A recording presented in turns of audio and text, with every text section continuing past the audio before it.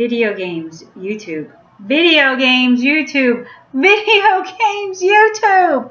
Every day, all summer long.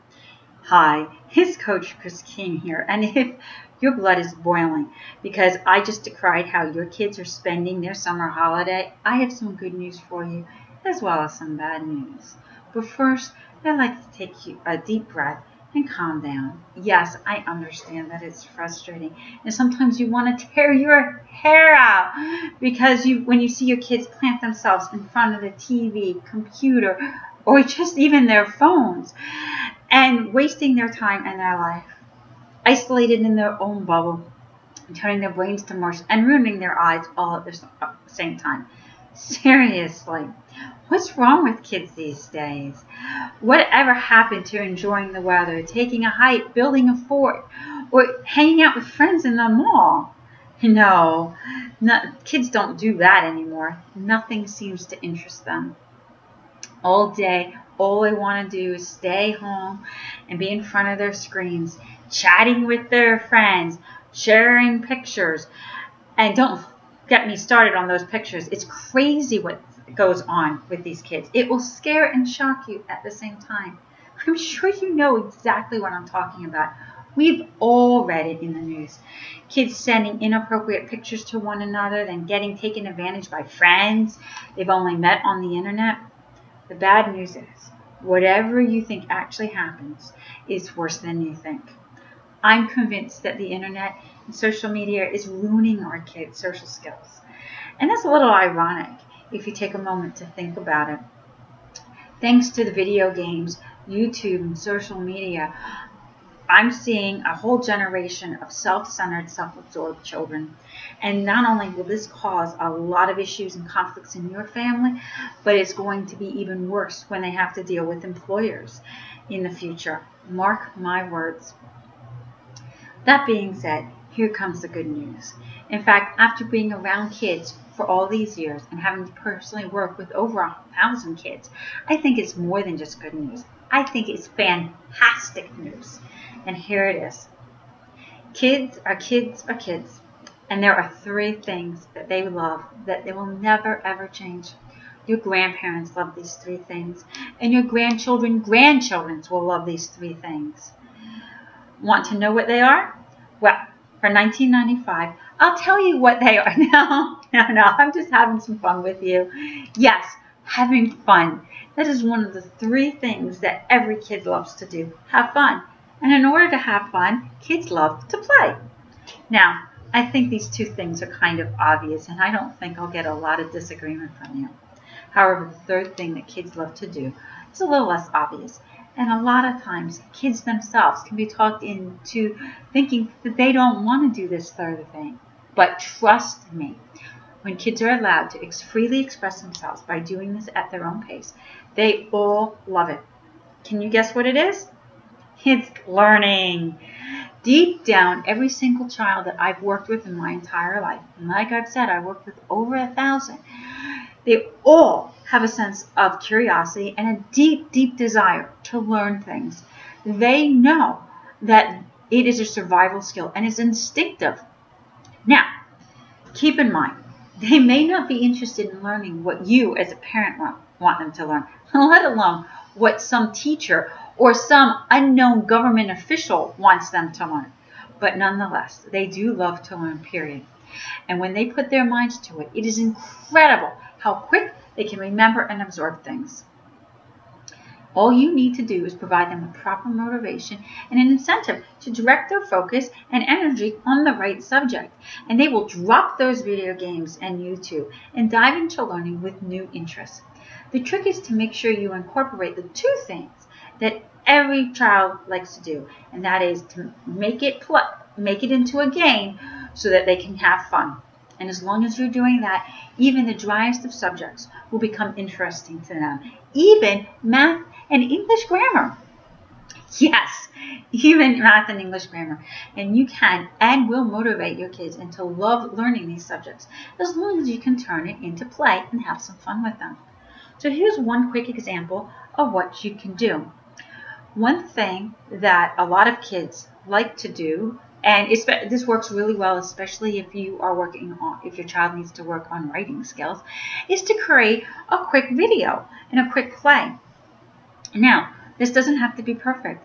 Perfect progress is always better than being perfect. Have fun with this. Talk to your son or daughter. Figure out what let's make a video together. Come up with the characters. Now, here's the key. In the beginning, you make sure you're writing down everything. So make some quick notes. But we want this to be really an improv. After we get the basics down, come up with the characters that you want to do. Come up with the setting, and then come up with a plot. And I probably, depending on how old and how interested your kids are, it's not even use that word to start with. Come up, what do you want to happen? And ask questions. Okay, and then what happens? And then what is she going to do? What do you think would happen if this happened? Ask these pointed questions, but make sure your child is giving you the hints. Now remember, we're not writing this down word for word. We're getting the ideas. And then decide who's going to be the 2 characters, or even 3. Get some more people involved. Get the whole family or some friends involved. And then set up a phone or a camera and video it. Remember, we want to keep this fun and exciting and run with it. So then, once you do that, you can do, if they like it, do it a couple more times. But it will get their creative juices and their English going better. And then when they go to write a paper, they can use those skills that you just taught them through play. Now, this works so well when we can start off with something that's fun, that's interesting, and move it back over to a subject that we want our children to learn. It goes very easy. So let me tell you about Mike. Before Mike came to me, and let me tell you something about him. He's an incredible genius. He is super smart. He can memorize all kinds of things, like all the presents, when he was excited about presents when he was younger. Loved learning, loved doing new things until he got into a school. And now he was forced to do it the way they wanted him to do it and learn things that he had no desire to learn. So he lost all interest and lost it so much that this genius is now failing everything, hates going to school. It's a fight for homework every night. It's a fight to get him up to school. And then we started working with him. And when I started working with him, I decided to start making it fun again. So the first thing I did was we were going to work on some history, so we created an archaeological dig. And these are really easy. This is something else you can really do at home. Just took some old things that are kind of antique but not really valuable, and put them in the dirt, like in a garden that they weren't using. And then we set up lines for the squares, and then we did the dig. As they were digging, him and his sister, we were marking down in our notebooks what we were finding, where we were finding, and what we thought might be the purpose of the objects. Before we were even done, they go and run into their parents saying how much fun they had. And we had and then they came back and we started writing an essay about what kind of civilization they think that these things came from. It was fantastic. Now, a year later, I'm still working with him. And over this summer, he's texting me, can you give me another essay to write? Is there anything else I can do? I don't have anything to do, and I'm afraid I'm going to play video games. And I don't want to get into that habit again. I can't, in the summer, asking for essays. Because he doesn't want to play video games. But he's not quite mature enough yet to come up with things on his own. But he knows enough to text me. Isn't that what you want? Now, of course, every child is different. And you're going to need to come up with your own ways to help inspire your children. I hope that the tricks I just gave you can start. But no matter what you do, the trick is always to make it into a game. Always make it into play. So it's fun and enjoyable for everyone. So the good news for you is that we've worked with so many children through the years. We've come up with hundreds and hundreds of these activities. So you don't actually have to reinvent the wheel. We just need to match your kids to the right activities, because not every activity is going to work well for every child. But once we do that in a very short amount of time, they won't be able to help themselves but to love learning, even math and English. Now, I obviously don't know your kids, and one size does not fit all. So if you're interested in figuring out a way to help motivate and inspire your kids to love learning again, I would love to be able to help you do that. I put together a quick form for you to fill out just so that I can learn about your specific children and what's going on with them.